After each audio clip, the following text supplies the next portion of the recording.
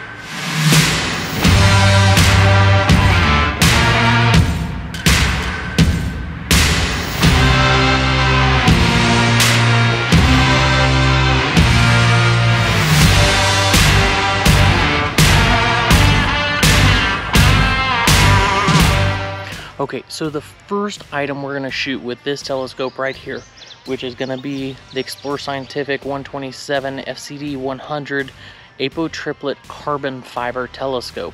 And we're going to be looking to the south, which is going to be in that general direction over there.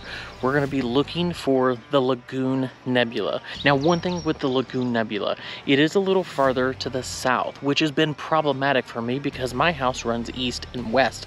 So to actually see southern objects is a little difficult because the house is in the way to the south.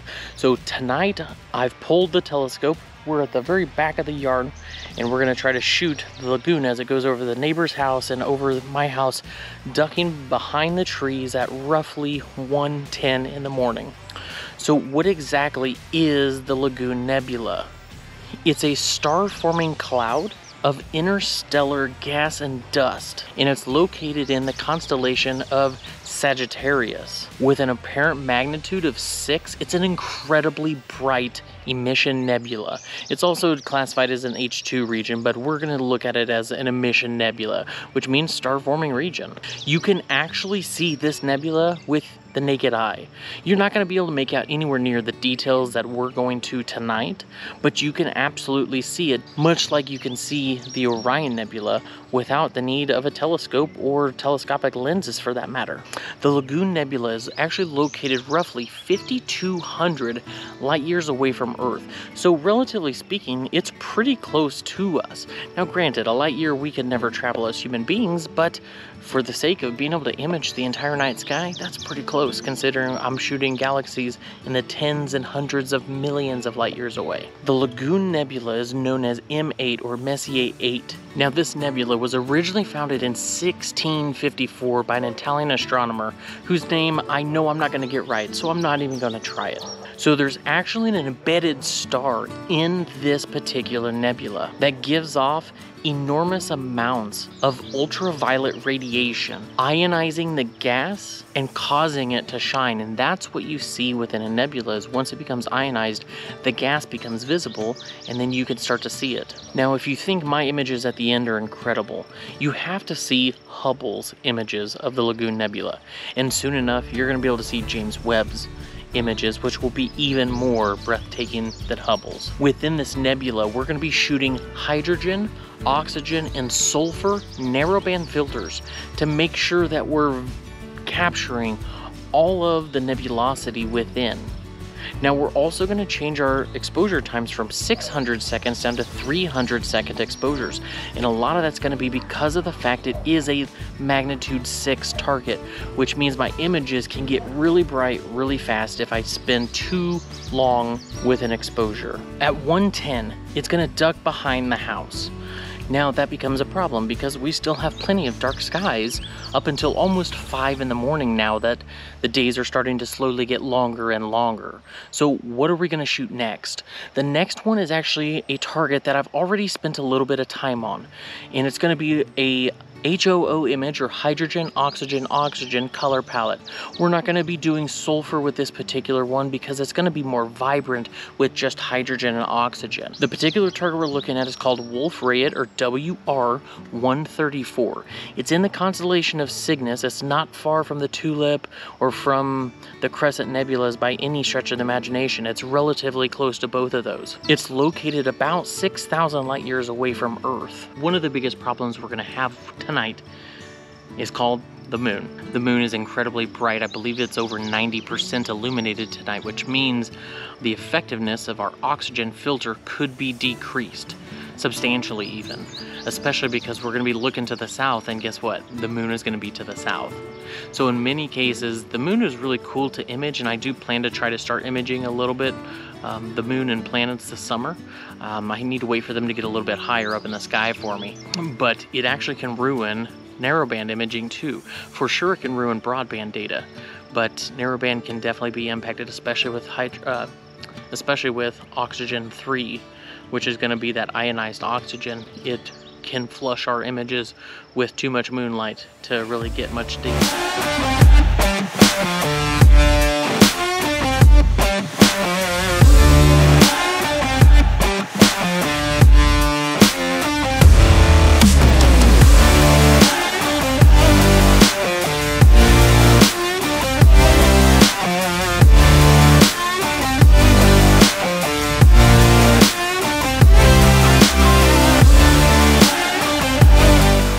So it is obviously dark enough. We're going to go ahead and start doing this polar alignment process. So what exactly is polar alignment? Polar alignment is going to be looking at the star Polaris, which is going to be in the north sky for us in the northern hemisphere. If you're in the southern hemisphere, there's a different process that everybody there will follow. But for us in the northern hemisphere, we align our mount to Polaris. And the reason why is because the Earth doesn't rotate perfectly around on like a 90-degree surface. It's actually tilted, and because of that we have to use Polaris as the closest object to be in our North Star that allows me to use my mount, which spins, I'm gonna say awkwardly, because it's at a 39-degree pitch and it spins perfectly with the orientation of the Earth. So let's go ahead and get this started. So now, because I don't have a monitor connected to the computer that drives this entire system, what I rely on is a remote service to give me that connection. Now, unfortunately, with that said, I know other astrophotographers had said what software they use, and once that company found out that they were being monetized through these astrophotographers, they actually banned these astrophotographers' accounts. So unfortunately, I can't tell you in this video what I'm using, but if you email me at midwest.astro1@gmail.com, I'll happily tell you what freeware I use to do my connections. So I just started recording on my phone, and I'm going to put it over on the other side here. And what I'm going to do is go ahead and program Nina to do our 3-star alignment. So the first thing I'm going to do is zoom in here on my phone. I'm going to turn off manual mode. We're going to go 20 degrees east off. Start from current position will be on. We're going to do 2-second exposures instead of 10, because otherwise it takes way too long. We'll bend 1 by 1, offset 30, resolve radius. So now, this will be one of the cool things. I'm going to show you this flip flat, and the fact that I can be inside and completely open it is awesome. So what I'm going to do here is I'm going to go to my equipment tab. I'm going to go to my flat panel. And now with the camera, let me show you what happens when I press open.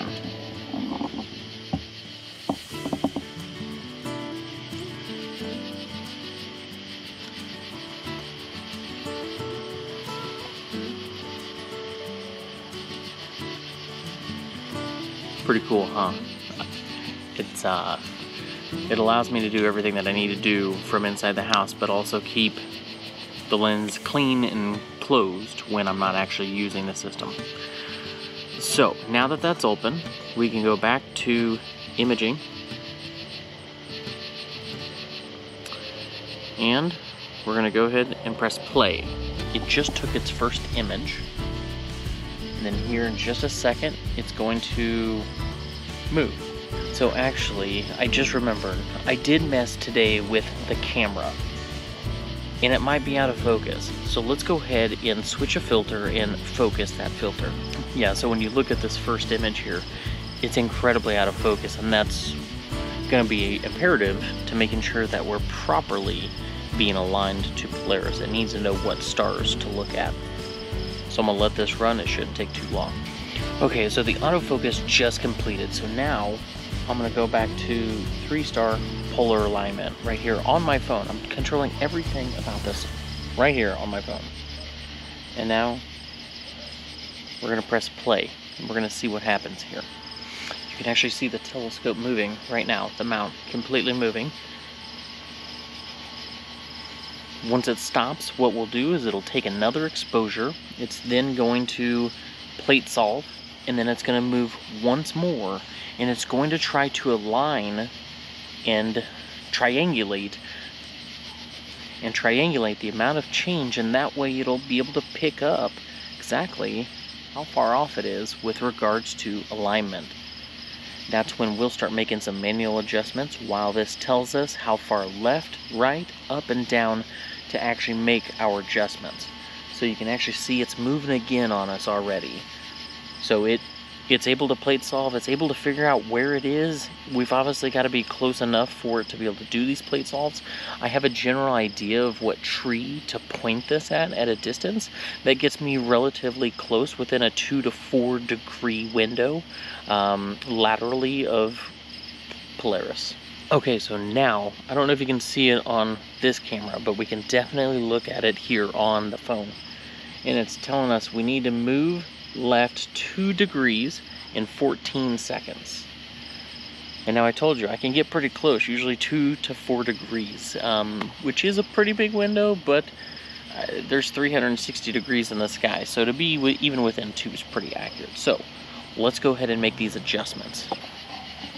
Okay, so the first adjustment we're going to make is going to be, let's pitch down. So how we do that is we come in here and I pull down until I feel it catch, and then I pull up just a little bit to re-lock or re-engage the mechanism within here, which you can see the gears right in here.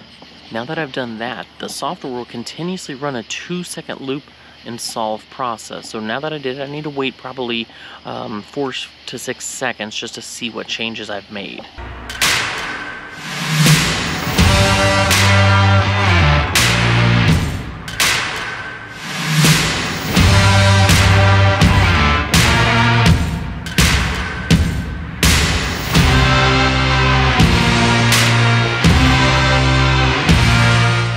Call that good, so let's roll with that. So once again, we're going to park the telescope. So let me get the key out of the altitude and store it for overnight storage. So the key thing is now to back away from the telescope without touching anything, because it is perfectly aligned. We are going to tell this to go ahead and go back to its home position, and you can see it moving now.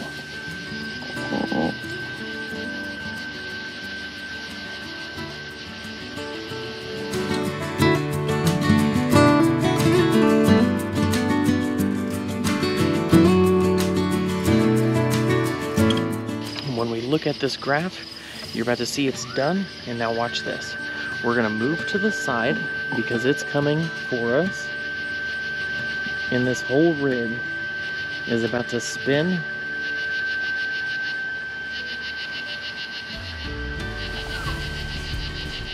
and start pointing in the general vicinity of the moon. That's about to ruin my whole night, I think. As I look at this, I think it's about to take a picture of the neighbor's house. I think it's too low. So what it'll do is it's gonna take a picture. It might either take a picture of a branch or the neighbor's house. We'll have to see here in just a second.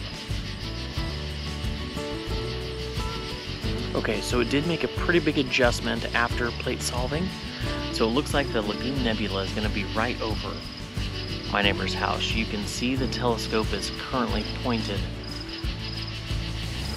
right over there. Except now we're getting our first image. Keep in mind, this is just a 20-second exposure that I'm getting on my phone of the Lagoon and Trifid Nebulas, and you can already see an immense amount of detail. We're only doing 5-minute long 3 nanometer HA03 and sulfur 2 exposures, and you can see an immense amount of detail with just a simple 20-second exposure. Okay, so guiding's going. We're gonna keep an eye on that and make sure that it went properly for us. You can actually see we have a really good value of about 0.34 error so far. So as long as it sticks to that, or even as long as it's under 1 second of error, I'll be completely content with it. Especially because we're only gonna do 5-minute long exposures to start with, and then we're going to work our way to 10-minute long exposures, but that won't be for a little while yet. And the benefit of those exposures is the nebula, which we're looking for in the Wolf-Rayet 134 area, is actually much more faint. So we need that longer exposure to get a little bit more light to kind of swamp out read noise, which I won't really get into that now, but just know, if you're not an astrophotographer, that these cameras have inherent noise that is introduced in every single image. So we have to take multiple images and hours worth of data to swamp out that noise with signal from space. Okay, so the first image is about to come up.